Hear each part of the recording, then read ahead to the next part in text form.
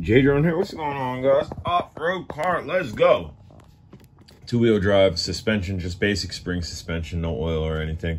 And as you can see, it says it has a powerful motor, 3.7 volt lights, as that's portraying. Let's have a little look at what's in the box. Shoo! Boom! Just like that. Let's go. So the controller itself is very toy grade. It is going to be all or nothing as far as throttle and steering goes. It is not proportional anything.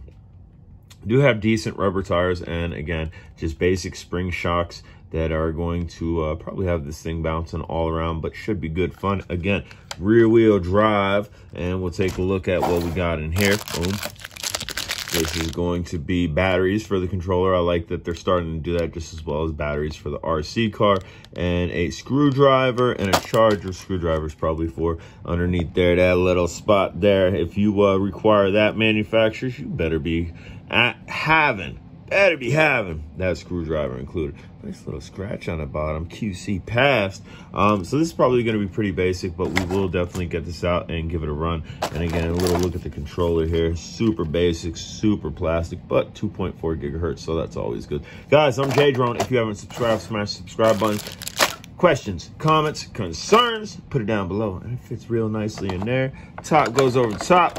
Boom, and then right back in there.